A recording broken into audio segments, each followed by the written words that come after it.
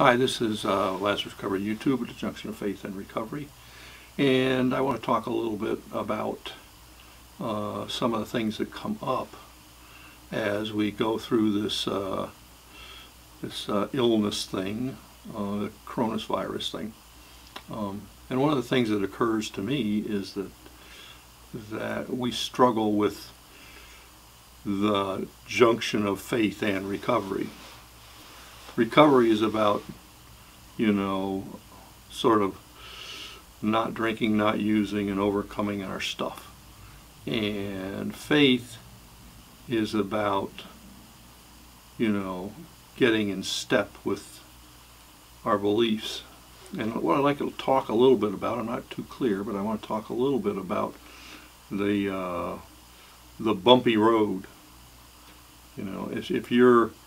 If you're going through this coronavirus thing and you're in recovery, it presents a lot of challenges to you, and it makes things really sort of difficult. And I want to talk about faith and recovery and the benefits of it and the struggles of it. And I didn't do that. I didn't pay attention to it. It was just the way it was. And I have to look back on that, and when I got sober and I started asking God for help, that was something I had to deal with. What was going on with me? Why was I so not wanting to have faith? And then what happened when I started to have faith? What were the stumbling blocks in recovery and in my faith, in the Christian faith? What were the stumbling blocks? And that's what I'd like to talk about, because, if you're going all the time, you don't really think about this stuff. But if you're slowed down to a crawl, and you're slowed down to a crawl and you have to stay in the house, and, you're watching video, and you might even be catching up on your spiritual life a little bit. Well, what do you think about during those periods of time? A lot of times we move so fast in recovery and everything like that we never really take stock of where we are spiritually or anything. And then if the coronavirus, especially for me being older, you got to take stock of a lot of things. Things are, theoretically, the young people, really not true, but they feel like they got this situation, by the short hair. They figure that they're young and they're not going to get uber sick. Their odds are better, but not completely awesomely great.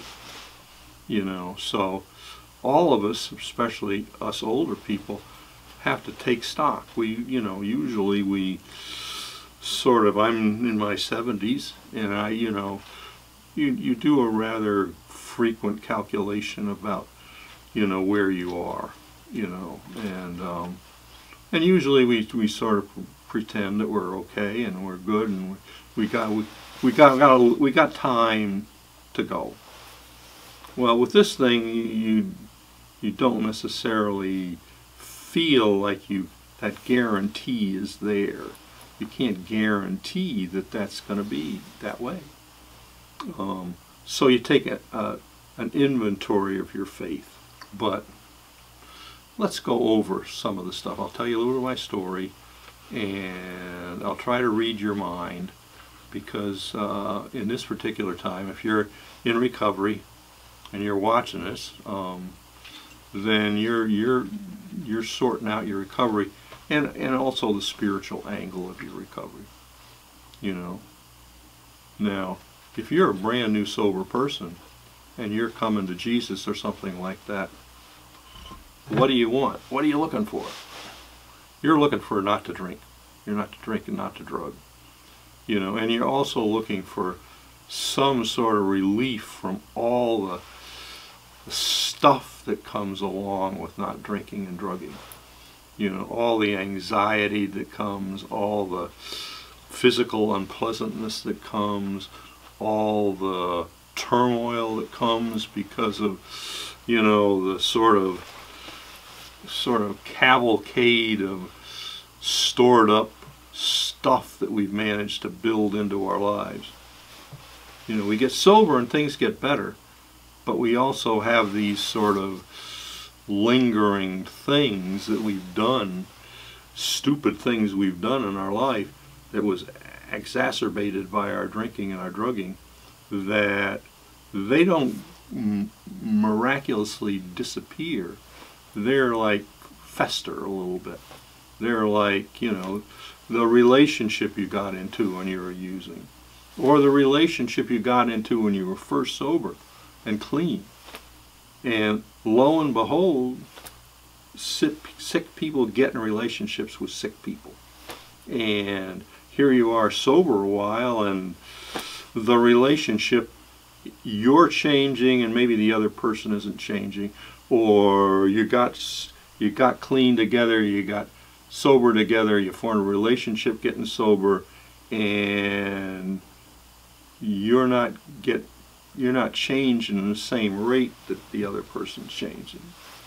You know, your journey and their journey are going this way instead of together, and you've made commitments, and you've you know, you sought the American dream, and it's complicated, you know, and you sort of put together, you cobble together sort of with your life and all the stuff you put together in your recovery, recovering that new life that you want.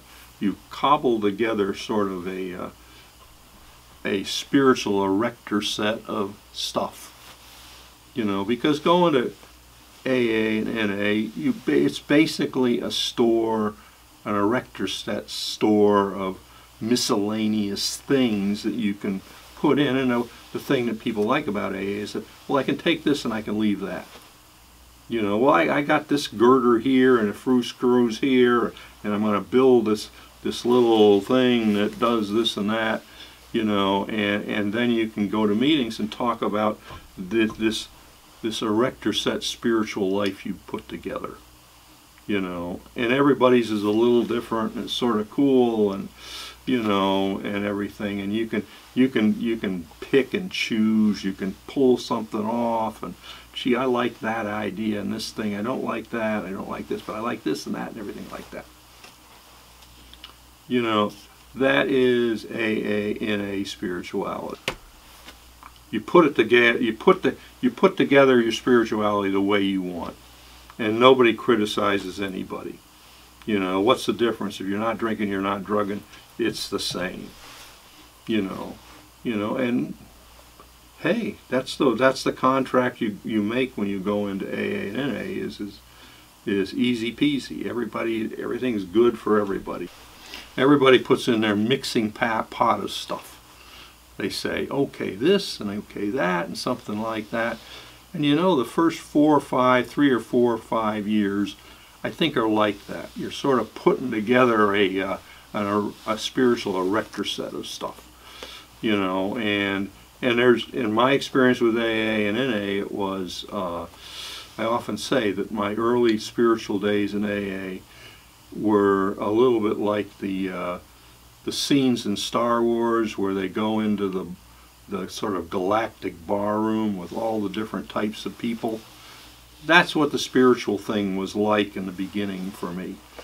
You know, I went into AA and I was a pastor's kid, but I really wasn't spiritually. I really wasn't spiritually very perceptive.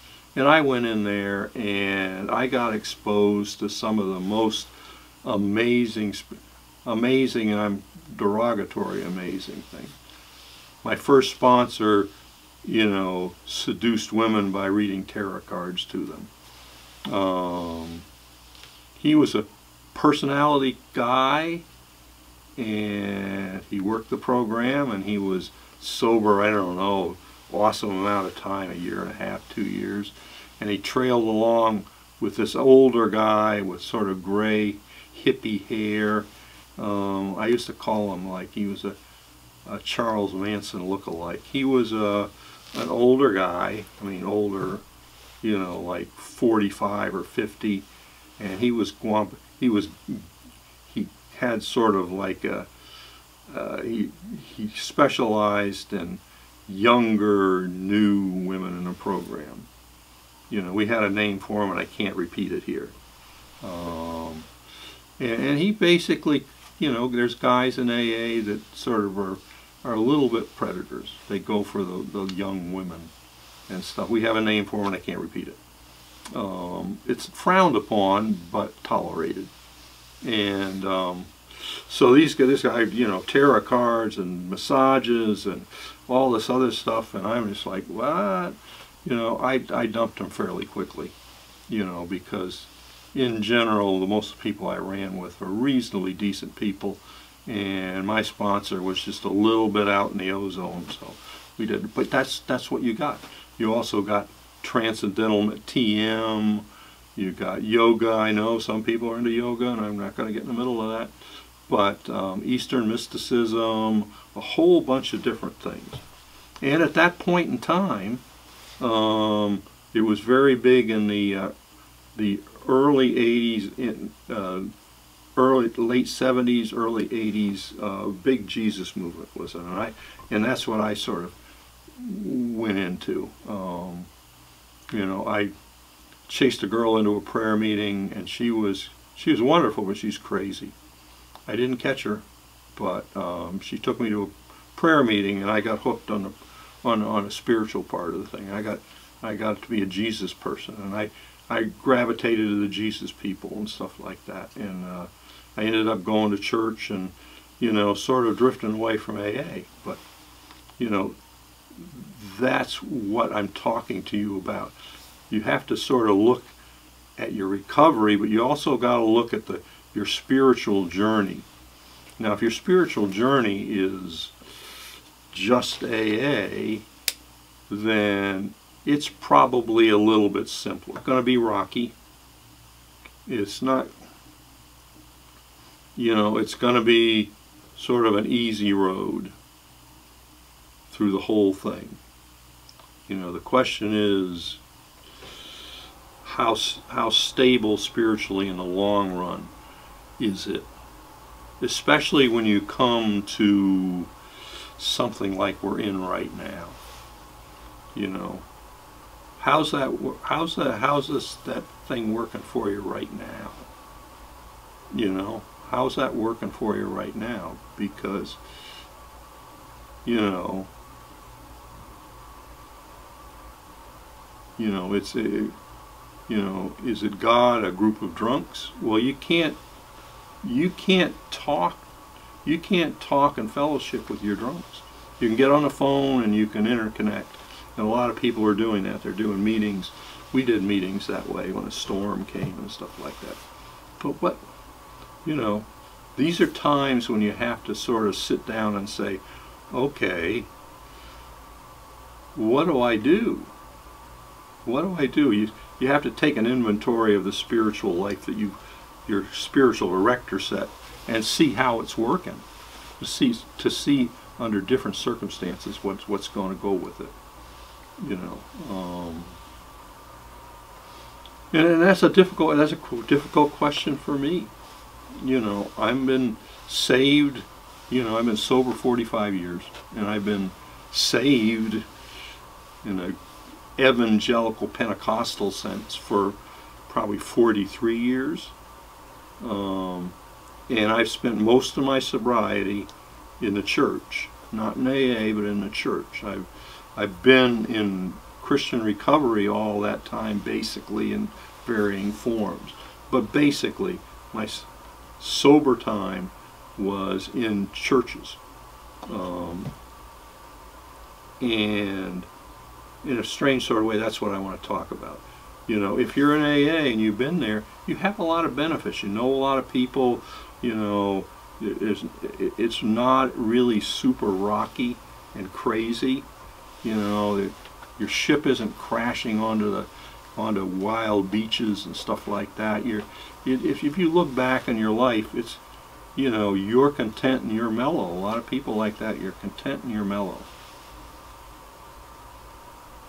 You know. But in times like this, when the systems are interrupted, we have to look at what we're doing. We have to evaluate what's going on with our spiritual life. You say, well, it doesn't matter. I phone my sponsor. We talk on the phone. I'm well connected with a lot of people. You know, my life is full. I'm accepted. I'm respected. Everything is going good.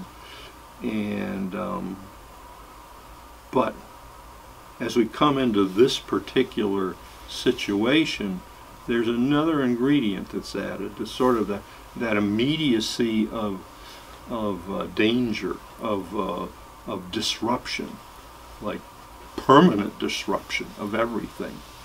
You know, all of a sudden, everything that I've sort of built, my erector set of situations and things that I've used to sort of carry me through, you know, the erector set is not as strong as I thought it was. And that's a problem.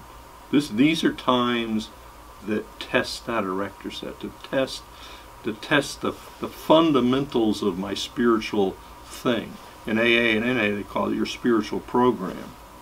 You know, in the church, they'd call it test your walk. In other words, how's your walk with the Lord?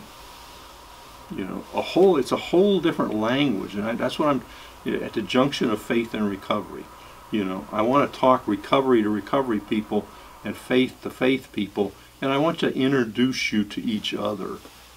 You know, you have to take stock of that, and then I'm saying, you know that I'm going to do. I'm going to say, come to Jesus, but then I have to introduce you to, forgive me, church, you know, there's a new menagerie of things. I said when I went to AA, it was like coming to the Star Wars barroom with all the crazy creatures. Church people are not going to like this, but coming into the Christian church is like that too. It's a different kind of thing. You know, Christians dress themselves up pretty good and all sorts of stuff. They stay well buttoned up. They stay, you know, together. You know, by necessity, by reputation, they try to hold themselves in a certain way. But it is a menagerie nevertheless. My church people aren't going to like it, but it is a menagerie. It is a whole bunch of characters. And I thought when I first got saved and stuff like that, I said, well, there was the other. I'm in a new world. These are new people, new creations. These are all born again people in Jesus and everything like that. And therefore, I can expect them to rise to the new standards. Church life was a lot like the Star Wars barroom scene. It was filled with all sorts of people that I didn't quite understand. I expected that, you know, Christians sort of morphed into a cookie cutter type of thing. You know, that they were always nice, that they were always wonderful, that they were always honest, that they were always altruistic, that, I mean, you were safe with all of them. They just were transformed into wonderful, trusting, loving people, all of them. And I didn't really, I thought they'd be sort of homogeneous, you know, to my way of thinking. In other words, they were like me. And it turns out they won't. I mean, churches are you know, groups of people. And very willful people too. And so what I discovered is that churches are like AA, only more so. You know, you go to a group, some groups are one way and some groups are another. You know, the Woburn AA was like hardcore, you know, and then there was the big book fanatics, you know, do it this way or perish. And then there was the fads that would run through AA and stuff like that. And the funny thing is I run a sober house and I get to hang out with program people again. The fads are still there. They're just a little different. Some are there. I mean, I can say, yeah, I was around when that kind of thing started, you know. But churches are like that too. And if you're going to out of recovery into a church, you have to understand that the churches are very sort of tribal. You know, churches have a flavor. You know, and denominations have a flavor, and it changes. And sometimes churches have a flavor, and there's like the story of the fly in the ointment. In other words, there's a dead bug in the ointment, and so you don't know, but this church might have a carcass floating around in the bottom of the pool, and you don't know it. It's just that there's this faint smell. The Lord's there and He works, but there's this, what's going on? What, you know? And then, you know, what happens is you get disappointed because you think that you're coming to a safe place where everybody is lifted higher. And that's generally what happens, but a lot of times there's this undercurrent, and you have to live with disappointment. You know, that was the story of my journey in the church. It was a journey of being disappointed because my expectations were not realistic. You know, finally I understood the saying, you know, the church is a hospital for sinners. In other words, Christians are recovering from being completely lost. You say, well, that's not, I don't play for the but what I'm saying is that, you know, the church is a modification of the Star Wars barroom. A lot of different people, a lot of different things, and a lot of stuff. And it's all in a mixing pot, and there's the Spirit of Jesus in there working to make it better, but you can't be surprised because things are not what you think. So that's one of the things I want to say, is that, you know, when we come into this coronavirus thing, you know, and you're evaluating your thing, if you've come to faith and you've been severely disappointed and you've just gone back to AA and you're bitter and you're angry and you're not going to give Jesus any more chance, that's a mistake, because I found Him utterly reliable at all times. Is His church reliable at all times? Absolutely not. But He is reliable at all times. You know, is the church dependable? Not all the time. Some are. I've met the most wonderful people on the planet in church. Wonderful saints, absolutely gorgeous people, just gorgeous people, transformed people, the salt of the earth, just absolutely marvelous. And I found people with a name, have the name of being something, and as crooked as any back alley in Boston in the combat zone in the old days, you know, as worn and crooked and dangerous as any bad place in the back roads of Olongapo City in the good old days. Just disappointing, crushingly disappointing. But always Jesus is a Jesus who loves his church. He loves his church, and he died for it, and he's always struggling to bring it to good fruit. But you have to accept the fact that there are going to be this is a a hospital for sinners. This is a rough place. You just have to understand that it's a little bit like your school play when you were a kid.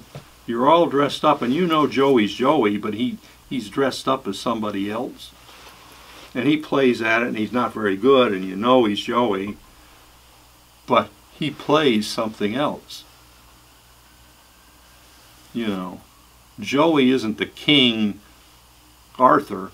He's Joey dressed up as King Arthur. But you got to understand that everybody is play acting as Christians, and for a lot of times for the right motives. They really are called to change, and they're trying. In that trying, somehow things morph and change, and Jesus does absolutely change them. That's the good part. That's the good part of the church. You have to settle down and parse out the good from the bad. I was stupid when I first went to AA, and it took me a while to parse out the good from the bad. I hung with people that knew good people, and they would say, this guy's an idiot, but this guy's good. And we'd sort of help each other out, find the good people, the good people in recovery. He's got 15, 20, 30 years, and he's solid. You pick him for a sponsor, her for a sponsor. He's a wild ass pig. You just avoid him at all costs. That's why. In the church, it's a little different. It's very hard to find anybody that's honest about it. But some people will say, hey, you go to, again, it's the same as AA. You go for the winners. You go for the people that aren't play acting the thing. In AA, there's people that play act a good recovery, is rubbish. But in the church, you're looking for the fruit of the Spirit. The Bible calls the fruit of the Spirit: love, joy, peace, long-suffering, meekness, mildness, gentleness. You're looking for that. You're not looking for an angry person or a political person or a thing like that. You're looking for love, joy, peace, long-suffering, meekness, mildness, gentleness. You're looking for that.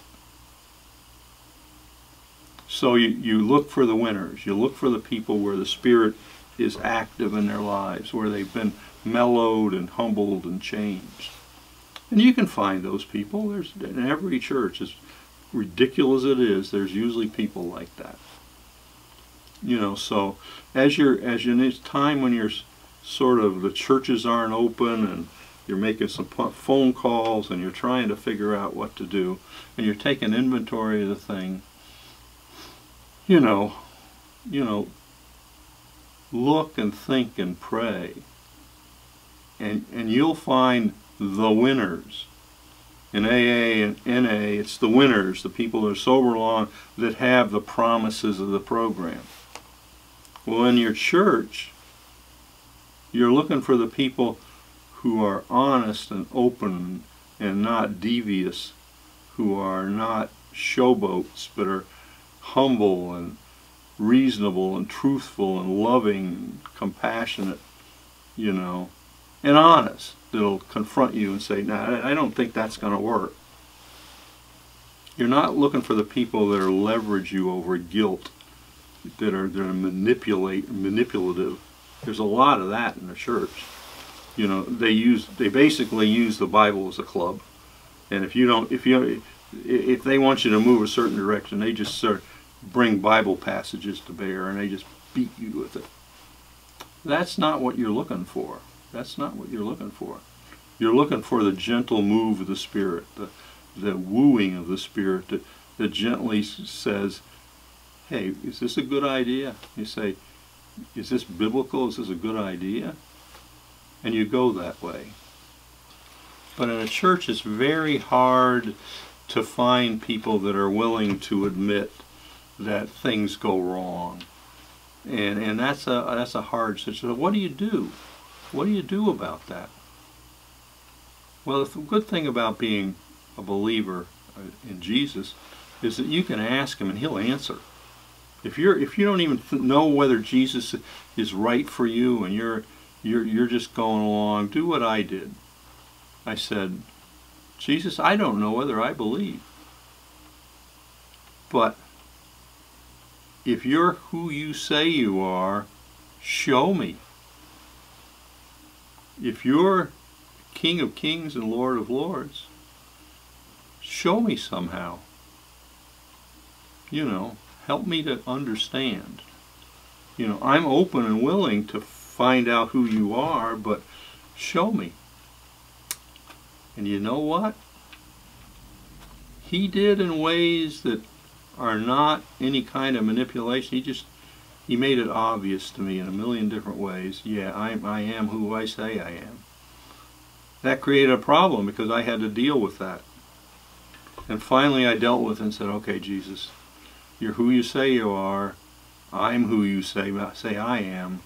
And please come into my heart and let's do this together. And I got saved. You know, I didn't even know what saved was. But I got saved. I got the understanding that truly Jesus did die for me, that he truly did, and that if I accepted that and I just invited him in and believed that he could make it all better, that somehow was what he wanted, and it was I did that, then I was his and he was mine. It's not like he owned me just. It's like he owned me, but I owned him. It's like, you know, he owned me, and with that, I got all the protection and the peace and the rest that I just have to call and I'd get rest and peace. You know, all the forgiveness I need, he'd give to me. You know, all of him he gave to me. And me in exchange, I gave him whatever I could cobble together that I could manage to give to him. I just gave him he gave me everything from him, and then I gave him the erector set. I gave him this cobbled together erector set of spiritual stuff, and I said, here, you know, let's put it together the way you want to put it together, and I trust you for that. And he did. He has been. You know, and in a coronavirus thing is that when I'm at my age, it's a little scary. And I just have to say, Lord, we've been through so much together, and I found you absolutely dependable. And I know that if I have any worries or concerns about my kids or me or what's going to happen in the future or whatever, it's hard, but I can emotionally just go before him and give it to him. And I trust that he'll take care of it, because he's done that. For 43 years he's done that. Taken care of us, supported us, you know, all the things that were absolutely important for everything he's taken care of. And I survived the church. And it's been a lot. I've been sober 43 years in the church. And I've been through some of the most amazingly difficult things in the church. You know, broken-hearted, wrecked, disappointed. But you know, Jesus always came through. Always came through. The church is his, but it failed a lot of times. But he never failed. You know, he never failed in here. He never failed in here. Am I broken in there? Am I hurt in there? Am I scarred in there? Yeah. But somehow that doesn't wreck it completely, because I can say, yeah, but Jesus. Yeah, but Jesus. You know, the church isn't the end. The church isn't the end. Jesus is the end. You know, it's gonna be his place eventually. You know, eventually it's his place. You know, we're the ones that are gonna change. Trust me. And it's not like you will change. It's like we will be changed. We will be transformed. We will be redeemed and transformed. You know, and that's a marvelous promise. You know, and I have to believe it, because it's not the way it is sometimes. But I have to believe it. You know, he says he'll wipe away every tear. And there's plenty of tears here. Plenty of anguish here. Plenty of brokenness here. He said, I'll wipe away every tear. I'm going to fix it. But I might not fix this place. But I'm going to fix it. Because we are together. We are together. You know, I am yours and you are mine. You know, you are a part of the kingdom now. And I don't lose what's mine. I correct what's mine. I change what's mine. But, you know, if we're in recovery, isn't that what we're all about? We're all about change. I want to change. I want it to be different. I want to be renewed. That's what Jesus is. Come to me, all you who are heavy laden, I will give you rest. You're weary and you're tired from the journey. I will come and I will give you rest. I'll heal all the broken places. I'll heal all the hurts and the anguish. Will it happen overnight? No. But in the end, it will happen. You know, when you got the coronavirus, for us old people, it might be sooner rather than later. But I have to trust. I'm scared. I have to trust. I have to trust, you know, that my kids will get taken care of. I have to trust a lot of things. But I trust that he will do what he has to do. And you have to trust that if you give your heart to Jesus, that erector set of faith that you've cobbled together, he's gradually over going to strengthen it, change it, morph it, so that it is eternal, powerful, and unique. Because he's going to change you not into a cookie-cutter Christian. He's going to turn you into a unique triumph and trophy of his grace. That's what he's going to do. You're going to be a trophy of his grace. Unique, absolutely, utterly unique, formed perfectly by him. A unique masterpiece of grace, mercy, love, and power. And you say, saved by grace through faith. You know, we don't have the imagination to imagine the transformations he's going to do in us. And certainly a lot of them aren't going to be here, because this place is a little strange and weird. So I want you to come to Christ, but if you, whatever, if you're working your erector set in recovery, you know, just come and ask Jesus to help you put it together better. This is Chuck at Lazarus Recovery YouTube at the junction of faith and recovery.